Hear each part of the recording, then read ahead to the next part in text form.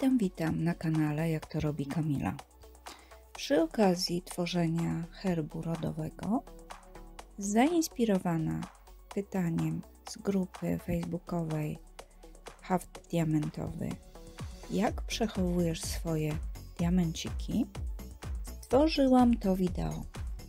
Obraz, który tu pokazuję, jest robiony na czystym płótnie z nadrukiem tylko kwadracików i powierzchnią lepną. Filmy, jak stworzyć projekt do takiego obrazu, stworzyłam już wcześniej, do których zapraszam. Propozycję jednego z nich umieszczam w karcie u góry ekranu.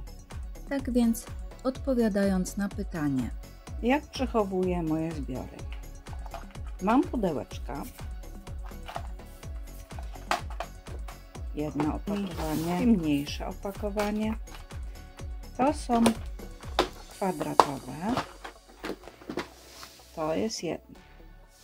W drugim mam okrągłe, bo zaznaczałam sobie je kropeczkami.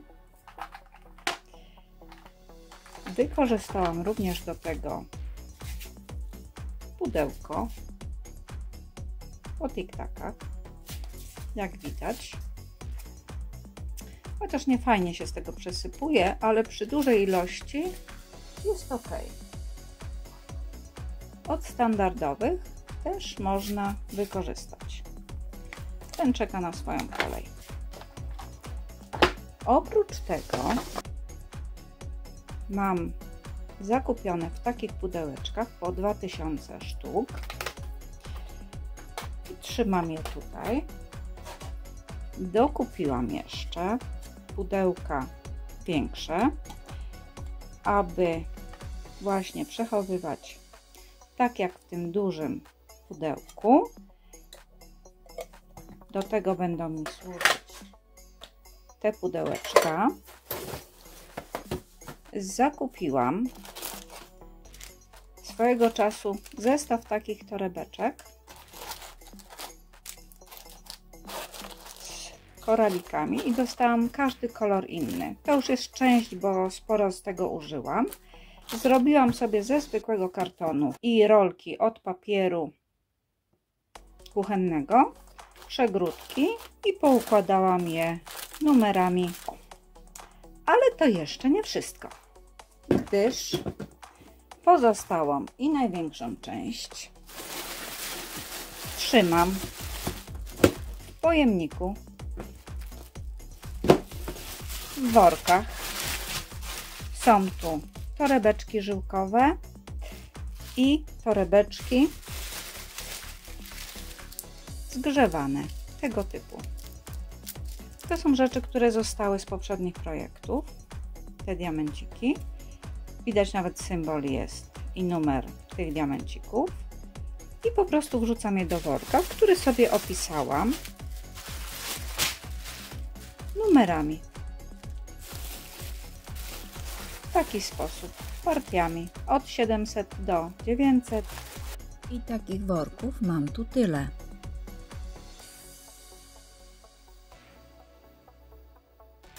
To są moje zbiory. Oprócz tego chciałabym to ogarnąć, więc zaczęłam robić sobie takie wzorniki. Oczywiście można kupić gotowy, jak najbardziej, ale to nie znaczy, że te odcienie będą dokładnie takie same jak ja mam. Więc zdarzyło mi się kupić czyste płótno, które było ciut za duże, bo cena mi się akurat zgadzała. Wolne miejsca to są jeszcze te koraliki, które mam albo nieotwarte torebeczki, tylko te poprzyklejałam, które akurat są albo w pudełeczkach otwartych. I w ten sposób mam już tyle wzornika. Myślę, że poświęcę na to osobny filmik i pokażę, jak to zrobiłam do końca. Tak wygląda mój bałagan. Opanowuję go przez prowadzenie sobie rejestru w komputerze. Spisuję w sumie na oko, bo raz sobie przeliczyłam tylko ile jest koralików w torebce. Na przykład takiej i wzrokowo ile jest ilościowo na przykład w tym pudełeczku i później już porównuję. Tu na przykład jest 150 sztuk, tutaj określam, że jest 200. No może więcej, 200. 250. Wpisuję to sobie na oko, bo to jest informacja dla mnie. Jeżeli tam jest więcej, to nie ma problemu. Byleby nie było mniej, nie zabrakło. Przez cały rok używania diamencików trochę już mi się pomieszało, trochę mi się liczba nie zgadza, albo opakowanie, które sobie zaznaczam. Tak więc teraz robię porządek z tym. Wyciągnęłam jeden worek. Jak widać, je sobie po 3 setki rozkładałam i posegregowałam 300, 200 i 100. Jak widzę, że 300 jest z numerami najwięcej, więc zasłużył chyba na osobny worek. Te dwa będę trzymać razem, ale oprócz tego w miarę możliwości pochowam do pudełek i uwzględnię na swoim arkuszu kalkulacyjnym. Tu pokazałam na tacce, ile jest 100 sztuk zgarniętych na początek tacki, 200 i 300 w pudełeczku. Również tu na tych 3 woreczkach mam liczbę oryginalną ilości diamencików w środku. Od lewej woreczek, który już użyłam i napisałam sobie, że tu jest 700 sztuk.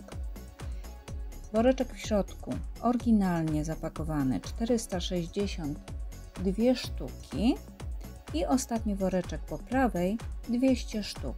Także też wzrokowo możemy określić później ilość diamencików, sugerując się tymi wielkościami. A jak ogarniam to w arkuszu kalkulacyjnym? Tu w pierwszej pozycji, gdzie widać literki W, zaznaczam sobie wzornik, który już zaczęłam robić i koraliki, które już są przylepione.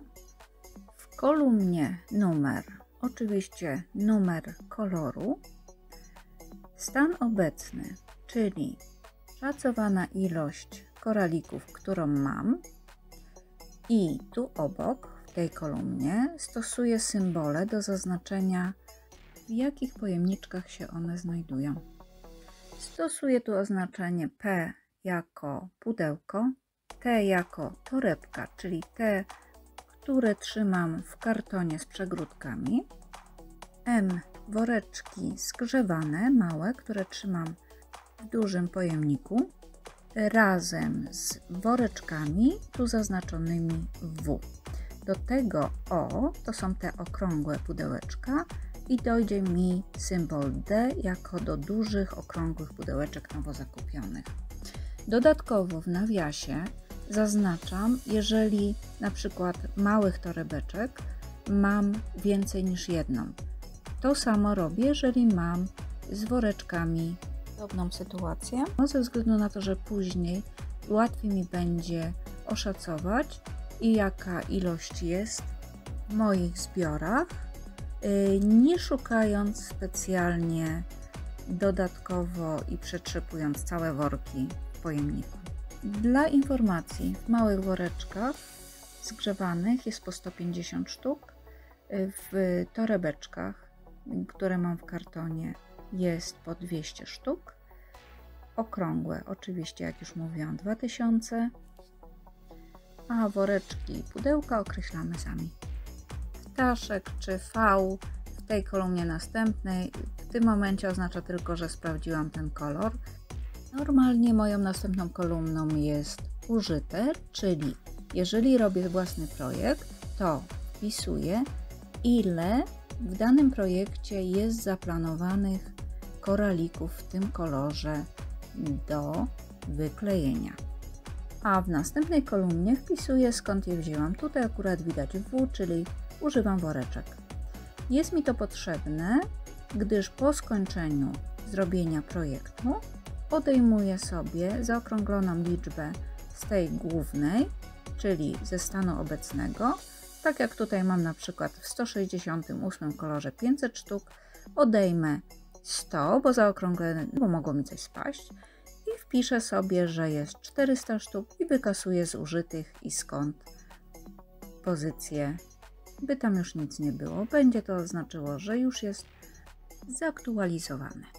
Mam jeszcze kolumnę do zamówienia w przypadku, gdy chcę sobie zapisać brakujące koraliki. Według szacunkowej liczby w tej chwili mam 381, prawie 382 tysięcy koralików.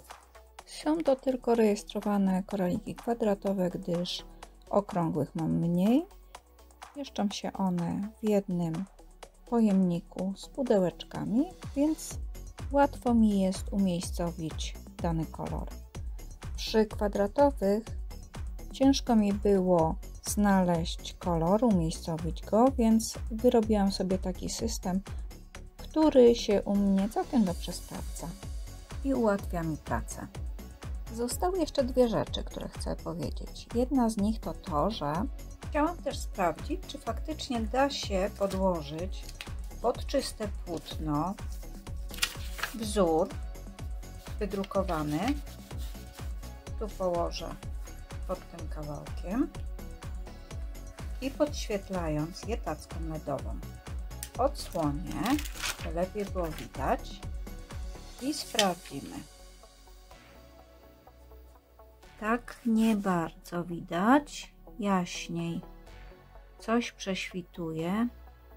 No niestety, mimo szczerych chęci ja nie byłabym w stanie zauważyć nadruku na kartce, gdyż płótno nie jest takie przezroczyste. Nawet gdybym nadrukowała sobie mniejsze, równe z tymi kwadracikami, ta metoda by się nie sprawdziła. I druga rzecz. Znajdując na internecie, na AliExpress magnesy, które pomagają, postanowiłam też wypróbować swoje domowe. Czy się sprawdzają? Akurat tu przy mocowaniu uważam, że to jest świetna sprawa. Lepsze nawet niż standardowe przypinanie spinaczami. Z tym, że myślę, że jednak nie sprawdzi się przy tablicy LEDowej, gdzie umocowuję, ale tu przy mocowaniu kartki, by mi nie uciekała. Super sprawa. Oczywiście link umieszczę do zakupu oryginalnych z AliExpress poniżej w opisie. A tu w tej chwili będę korzystać z takich zwykłych. Być może sobie je ozdobię samodzielnie. I to tyle na dzisiaj. W dzisiejszym wideo nie pokazywałam dużo technicznych rzeczy, jeżeli chodzi o samo wylepianie koralikami. Chciałam się skupić na głównym temacie. Mam nadzieję, że w jakiś sposób Ciebie zainspirowałam. Dziękuję za wszystkie subskrypcje, lajki i komentarze. Czekam na Wasze pytania i wszelkiego rodzaju sugestie. Pochwal się swoją pracą u mnie na grupie lub grupie Haft Diamentowy.